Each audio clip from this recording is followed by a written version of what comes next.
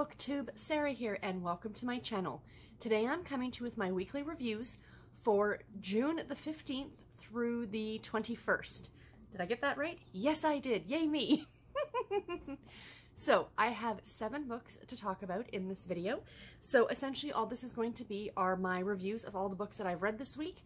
I will have every book listed in the description box below with timestamps beside it so you can jump ahead to a particular review that you want to see or what have you. But yeah, so let's jump in and get started. So the first book that I finished this week was The Duke Next Door by Celeste Bradley.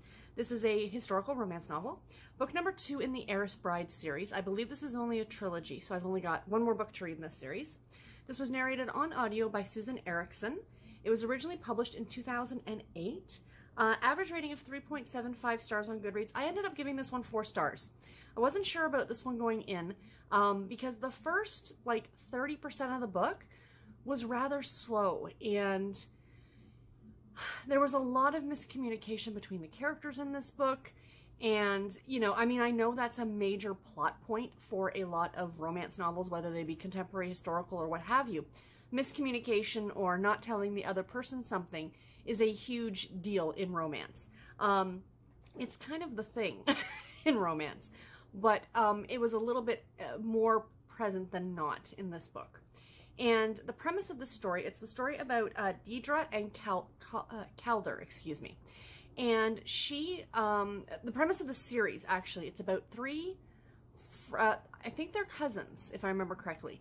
And their great-grandfather has this huge amount of money.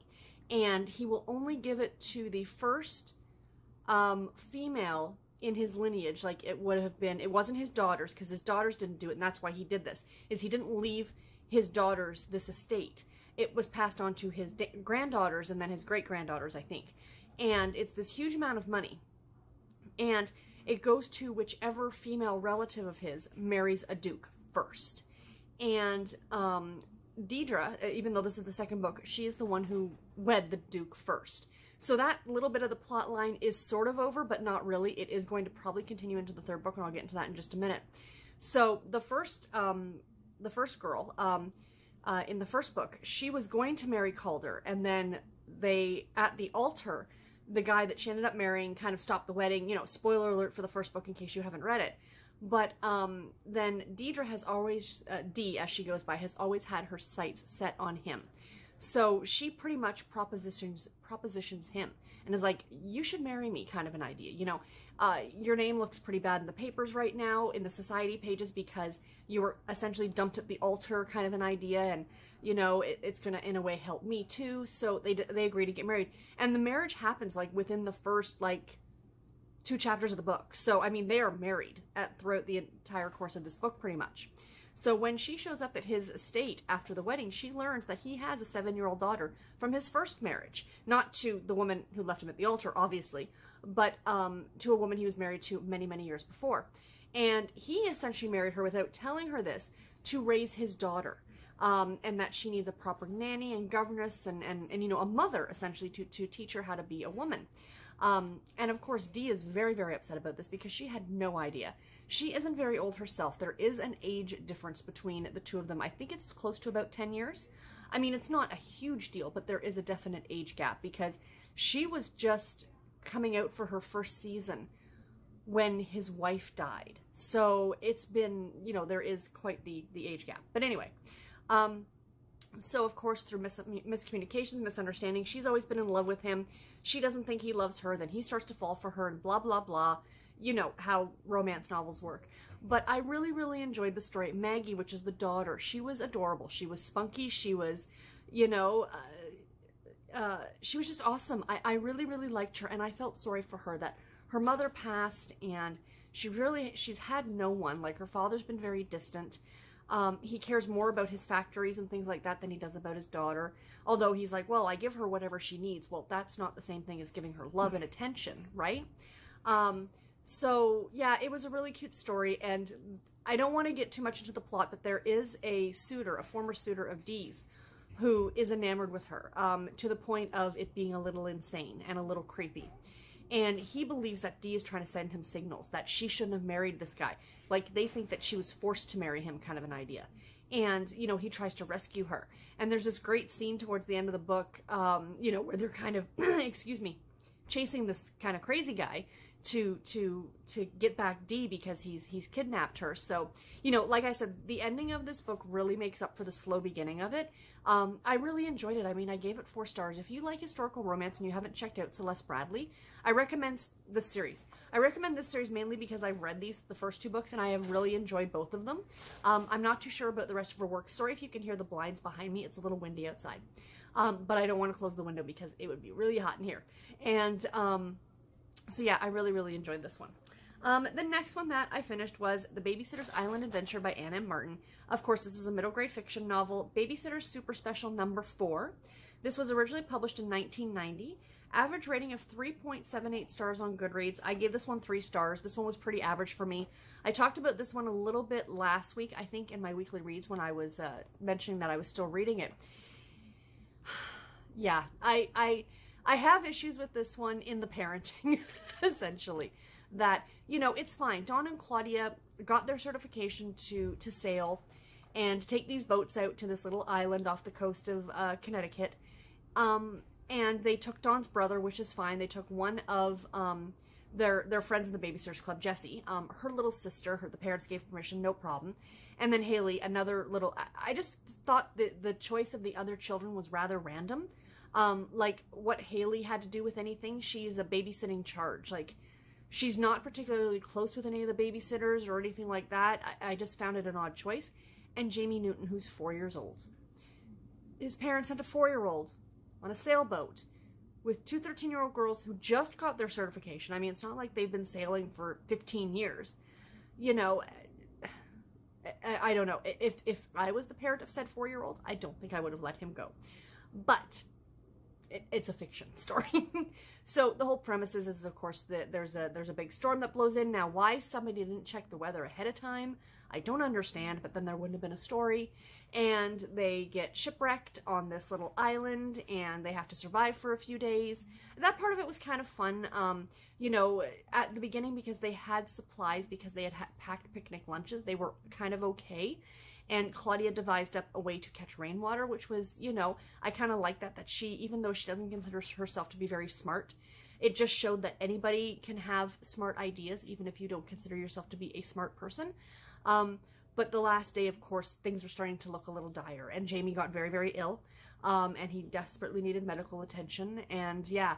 So, I mean, it was a fun story. Not, by far, not one of my favorite super specials, but it was enjoyable, and I'm glad I read it. The next one that I read was right here, and this was The Engagement Effect by Betty Neels and Liz Fielding. This is another contemporary romance novel, Harlequin romance. Now, I looked it up because on the book itself it says it's book number 535, so I don't know whether this was sent out as like some sort of a Harlequin subscription or something like that. I looked on Fiction Database. If you guys are ever interested who looking at the Harlequin or Mills and Boon imprints, and you're wondering if a book's not labeled or you don't know what number it is, I know the Harlequin historicals don't label them on the outside like these ones do. If you're ever curious, look on Fiction Database. I will leave a link to it in the description box below. They list every book in all of the imprints, and I love it. It's a great resource, and I use it all the time when I'm looking up these kind of books. But yeah, so the book itself is labeled this, but when I looked it up on Fiction Database, it's actually book number 3689 in the Harlequin romance series. Published originally in 2002. Sorry, I've got a frog in my throat. Average rating of 4.07 stars on Goodreads. I gave this one 3 stars. It was average. It was okay. I didn't love it. It was cute. The first story by Betty Neels, she has a way of writing books. This is how she writes. These are the characters she writes. I often joke, I've never read Danielle Steele, but my mother used to love Danielle Steele and read pretty much everything that she wrote. And then Mom got to a point, we were in the bookstore. This was years and years and years ago. And I said, "Oh, Mom, look, there's a new Danielle Steele out." She's like, "Oh, I've already read it." And I'm like, "Well, it just came out." Mom's like, "Yeah, but her books are all the same. You just change the character names." So I think once you've read so many of them, you kind of understand. Excuse me. So Betty Neels, from what I understand, I've read a couple of her books, about a handful of them now. She tends to write the same thing. It's about a doctor and a nurse, and, you know, he's of a certain ethnicity, and, you know, he's very wealthy, and it takes place in the English countryside. They're delightful little stories. There's nothing wrong with them, but she definitely has a writing type. Let's put it that way. This one was a little off of that, actually, because it was a main, the hero in this book was a doctor, and the woman in the story was actually a vicar's daughter. And it was very, very old-fashioned. Like, that's, and I'm not saying that in a bad way. It was delightfully quaint. Do you know what I mean? And it was really sweet. I mean, there were 2 stories in this book. It was 250 pages of large print, you guys. Like, this took me nothing to fly through both stories. And I really thought the Betty Neels book, story in this one, the first one, I liked, was my favorite out of the 2. The engagement effect by Liz Fielding was cute. I mean, it's not terribly, you know, memorable. It was a marriage of convenience kind of an idea where she marries her boss. That one, not as memorable, but definitely the Betty Neels story stuck out at me. If you get a chance to read it, if you've never read Betty Neels and you want something really quaint, very old-fashioned, very English country kind of book, check out her work. I know Harlequin has republished all of her backlist. I'm pretty sure all of her backlist for ebook. So definitely go and check. It's the Best of Betty Neels collection. I mean, she was prolific for Harlequin, so definitely give them a shot if it's something you think you might be interested in. The next book that I finished this week was His to Claim by Brenda Jackson. This was another contemporary romance novel. Book number 4 in the Westmoreland Legacy series. Harlequin Desire novel number 2665. Published originally in 2019. This was a brand new release in June, so it just came out this month. Average rating of 4.45 stars on Goodreads. I gave this one 4 stars. This is, guys, embarrassingly enough to say, the first Brenda Jackson I've ever read, and it will not be my last. I really enjoyed this story. I really, really thought this one was a lot of fun. So this is the story of Mac and Terry. And Mac is a Navy SEAL. And since him and Terry got married, he has gone and served several missions overseas. Of course, SEAL, so he can't talk about them or anything like that. You know, he ends up coming home and she's kind of been running the household. She's been looking after their 4 daughters. She's been, you know, mother and father essentially to these girls, dealing with the finances, dealing with the house, dealing with all the things. And then he comes swooping back in after being away for 8-9 months at a time and tries to not take over, but suddenly, you know, she would tell the girls, no, you can't do that. And he would be like, oh, don't worry, let them do it. And he admits later on in the book that, yes, maybe he's a little bit too lenient with them. So when he arrives home at the very beginning of this book after his latest mission, his parents are at the house and he's like, where's my wife? And they're like, she left. She needed some time to herself for a few days.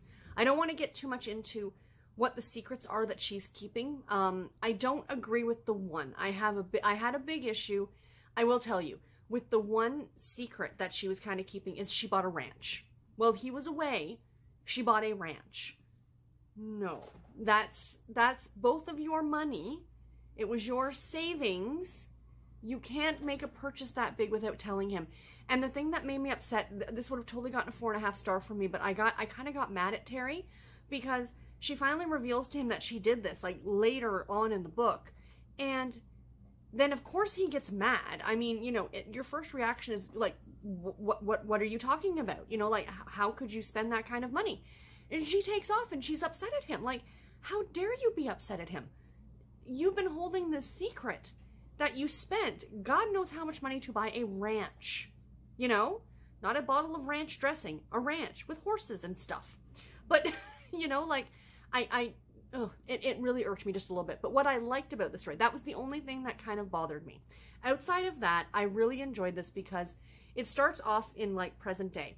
And then it goes back and forth for a little bit, for the first, like, little 20% of the book, I would say, with their backstory and how they met and how, you know, they got together and how quick their engagement was and all these things. And, you know, and then when they finally see each other again and he finds her where she is, this book does get very, very, very hot and spicy, let me tell you. Brenda Jackson can write adult content.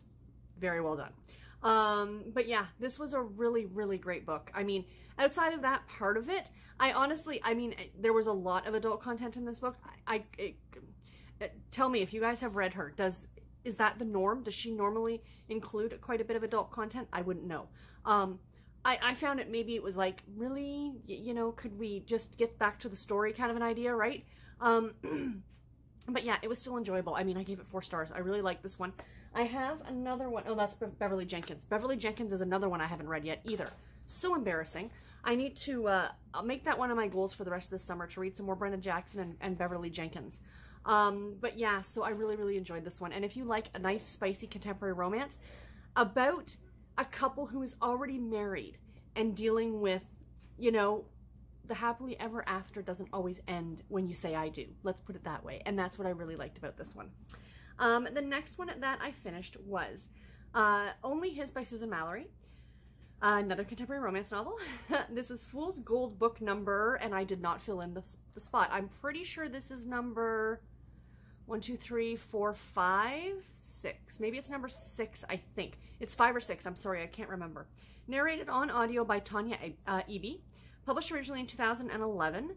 Average rating of 4.07 stars on Goodreads. I gave it 4 stars. I really enjoyed this one. There was a couple in there, I think like book 2 and book 3, that I didn't absolutely love. But now, like the triplet sister stories, I've really enjoyed. And this one was about Nevada, which is the last of the 3 sisters, and her relationship with Tucker. So when she went off to university, her brother's friend Tucker lived in the same area. I think it was in San Diego or something like that. It was in Southern California. And her older brother Ethan is like, look up my friend Tucker. He'll show you around town, kind of an idea. And she's like, well, why? I don't know who this guy is. So she ends up showing up there the one time. You know, he's a few years older. He's out of university, but he's working in the area. And, you know, they kind of become friends. Like, she kind of becomes enamored with him. But he's in this relationship with this older, like older than him, woman who is a very famous artist. Her name's Kat. And she's from some foreign country. I'm sorry, I can't remember exactly what it was. But this is all back in the past, back when they were in university, or when Nevada was in university. And they end up one night, he gets drunk and he sleeps with Nevada. Flash forward 10 years, and she goes to a job interview, and he's potentially going to be her new boss. So things are a little awkward, to say the least. So she ends up getting the job, and so they're working together, and it's their story, essentially. That they are, like, you know, it is a second chance romance in a way. He never really had feelings for her back then. He was kind of enamored with Kat, but she, you know, she did back then, obviously, and, you know, they're kind of trying to navigate their relationship with all these other crazy things kind of going on in town. I do love the town of Fool's Gold. You know, you often see those things pop up in like tags and stuff like that that says, if you could pick a fictional place to live, where would it be? And I know everybody's like Hogwarts or Wonderland or whatever. I'm like, Fool's Gold. I would totally live in Fool's Gold because it's the most delightful little community, and I just think it's so spectacular. Susan Mallery did such a great job writing this little town. Like, you can totally envision it, you know what I mean? But yeah, this was an atypical, like, you know, very, very typical contemporary romance for Susan Mallery. Really cute. The ending was cheesy. Big time cheesy. I will admit it. It doesn't matter. It suited it. Do you know what I mean? For those of you who have read the series, you probably know what I'm talking about. The wedding, the big wedding. But yeah, it was enjoyable. I really, really liked it, and I'm looking forward to continuing on with this series. The next book that I finished was A Sure Thing by Marie Harte. This is a contemporary romance novel, book number 1 in the Donegan series, narrated on audio by C.J. Bloom. This was originally published in 2016. Average rating of 3.74 stars on Goodreads. I gave it 3.5 stars. This one was cute. This one was very, very, very adult. On the Steam meter, on the Audible Romance package, this would be like, whoop. I did read this one for the Audible Romance package, which has now been renamed. I just got the email today that it's now called Audible Escape, which is now the Audible Romance package. But that's okay. Rebrand it, rename it, as long as I can still listen to all the fun audiobooks. They still have all the categories listed and all those things, so I'm happy. But yeah, I did see that today, so I thought I'd point that out for those of you who might have the Audible Romance package. I will still probably call it that because that's what I'm used to calling it. It's like me trying to call Sky Dome here in Toronto the Rogers Center. It doesn't fit. It will always be the Sky Dome. Anyway, I digress. So this is a contemporary romance story about Ava and Landon. And Ava's character, I didn't quite like at the beginning. She ended up growing on me as I read the story, but at the very beginning, I'm like, I don't think I'd be friends with you if I knew you as a person. She is very uptight. It's true. She has lists for all the things. She's now 30. And on her list, she has checked off. She has a good job. She's she's great with her family. She goes to the gym and she, keeps herself fit and trim. Well, good for you. But now she wants to check off husband and babies and all these other things. And she has a specific type of guy that she's looking for. She doesn't want a guy who's too tall. She doesn't want a guy who's too buff and too built. She wants a guy who's very smart, who went to university, who has a good job, who owns his own home, blah, blah, blah, blah, blah. And she meets Landon, who's none of those things.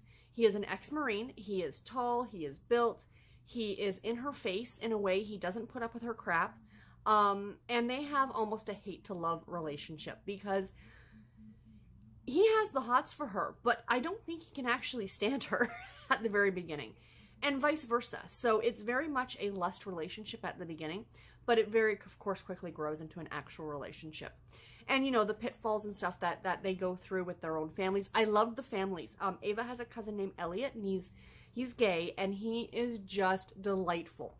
They are getting into conversations on the treadmill at the gym, and I was laughing out loud in my car, because I'm like, I could just picture, a friend of mine doing something like that with me. Oh, something about a banana hammock, and I'm not going to get into the rest of the conversation because this is a family-friendly channel, I like to think. But I'm sure those of you can use your imagination and know what I'm talking about. But yeah, it was really, really cute. I loved there's one part at the end where Elliot and his boyfriend are having an argument at Ava's house, and their other cousin Sadie is sitting on the couch eating popcorn watching the fight like it's like some sort of pay-per-view or something. His not a fist fight, but like an argument, right? Oh my gosh, it was really, really cute, really funny. I do plan on reading more in this series, reading the rest of them. This was my first Marie Harte, but I see she's written quite a bit, and it sounds like from reading this one that there are a lot of other characters that have already had their own books that I want to go back and read because they sound delightful. This one I did read for the Audible Romance Package Challenge. I think I mentioned that. And this one was for, like, hero. I think was the category was hero. And he's a military guy. So that's how it fit into that. And the last book that I read this week, you guys, I just finished it well, I'm filming this on Friday, so I just finished it today. And it was Sisters of Summer's End by Laurie Foster. This is a contemporary romance. It's listed as a contemporary romance on Goodreads. I would push it towards a more chick lit / contemporary romance. I did label it as contemporary romance in my spreadsheet just because that's how Goodreads has it labeled. It is book number 2 in the Summer Resort series, published originally in 2019. It just came out like last week or a week before. Average rating of 4.47 stars on Goodreads, and I gave it 4 stars. I enjoyed this one. Didn't love it. It's been a while since I read a Laurie Foster. And I know when I was picking this one up, I'm like, okay, looking at the cover and stuff, I'm like, this is definitely going to be more of a chick lit kind of a book, focusing more on friendship instead of just a relationship or what have you. And it still got very adult and very hot and spicy. There were a number of adult scenes in this book, but I still feel that it wasn't typical Laurie Foster. She toned it down a bit, let's put it that way. So the premise of the story is about 2 friends by the name of Maris and Joy. And this series takes place in an RV park in Ohio. And I love it. I love that it's an RV park. I just think that is such a fun premise. And it's about the people who work there. So the first book was about the owner. I haven't read it yet. Spoiler alert from my July TBR. Book number 1 is on my July TBR. So I'm super excited about that. So I can go back and read that one and then go forward in the series once the new ones come out. So anyway, it takes place in an RV park, and this is the story of Maris and Joy. And Joy is like the social director at this RV park. Like, she plans all the activities and all these things. And Maris runs a cafe called Summer's End. I was very confused when I first saw this book, and especially the cover, Sisters of Summer's End. I'm like, it's gonna be like take place in the summertime at this RV park. It's gonna be delightful. It actually takes place in like the fall into the winter. And it wasn't until I was actually physically writing my review on Goodreads, you guys are gonna laugh at me, that I realized, I'm like, I don't understand why it's called Sisters of Summer's End. It takes place in the fall, and then I'm kind of like, oh wait, Summer's End. Fall. It had been a long day, you guys. So, it's not a beach read per se, like it's not a book that takes place in a hot summer location. It does take place in the fall. Snow is there, Halloween, they go through Halloween. So anyway, it's about these 2 friends and them becoming friends because they they know each other from working together, but they're not friendly. And then they start to get friendly, and they decide to kind of have a club for the two of them, like these two single women. And of course, over the course of the book, both of them end up meeting a guy. And Joy ends up meeting the guy who owns the drive-in movie theater that's right next to the park. And the two of them end up developing a relationship. And he's the one, you can see the little Labrador pupper, it's not a Labrador, what is it? A golden retriever puppy on the cover of this book. He finds this dog. It's an abandoned dog, and he ends up adopting it, and he names it Chaos. So that should tell you something. And Joy has a 5-year-old son named Jack, who is very precocious, very adorable, highly artistic. And Royce? It's Royce. Royce falls for both the little boy and Joy, and like this little family, and they're adorable. And then Maris has, and I'm sorry, I have to mention this. I can't say the name Maris without thinking of the TV show Frasier. Quick side note, sorry, you guys know I like to tell a good story, and this is the perfect opportunity for me to do so. When I first adopted my 2 cats, Logan and Goran, Logan who passed away a few years ago, but of course we still have Mr. Goran here, one of my choices for naming them was going to be Frasier and Niles, because I was such a fan of Frasier. And my mother said to me, you need to adopt another cat, a female, that hides all the time, and you can call her Maris. For those of you who watched Frasier, you'll get the joke, because they talked about Frasier, or they talked about Maris, but you never ever saw her in the TV show. Anyway, sorry. Now I have an urge to watch Frasier again. Anyway, so Maris ends up having her own relationship with a guy by the name of, what was his name? Darren. And he is like the handyman at the at this park, and she is very independent. She doesn't want anybody in her life. She kind of grew up in a very, very bad situation, and she wants to have her own money and eventually have her own home and all these things, and she doesn't want some guy getting in the way. And of course she ends up falling for him, and it's really, really cute. So yes, I enjoyed this one a great deal. I thought it was a lot of fun, and I'm looking forward to going back and reading the first one in the series. So anyway, guys, that is it for this video. No idea how long it's going to be. I do like to get a little chatty when I talk about these books. But I hope that you guys enjoy me doing these. I do like, you know, I love watching BookTube. I watch a ton. Ask my husband. That's all I watch every night is BookTube, with an occasional CSI episode thrown in. But I just love hearing people talk about the books that they've read, because, you know, it's one thing to see a book and say, oh yeah, this is on my TBR, or this is a book I just bought, and you don't really know too much about it yet, even though it looks or sounds interesting. But it's not until you watch, like, reviews, even little mini reviews or wrap-ups or anything like that, that you really get a sense of what the book is about and what people actually thought about it. So that's why I like doing these, and I hope that you guys are enjoying them as well. Anyway, guys, that is it for this video. And yeah, any comments, questions, post them in the comment section below. Have you read any of the books that I just talked about? What did you think about them? Or what was your favorite book that you read this week? Because I'd love to know. And until my next video, everybody, take care and happy reading. Thank you so much for watching. Bye, guys.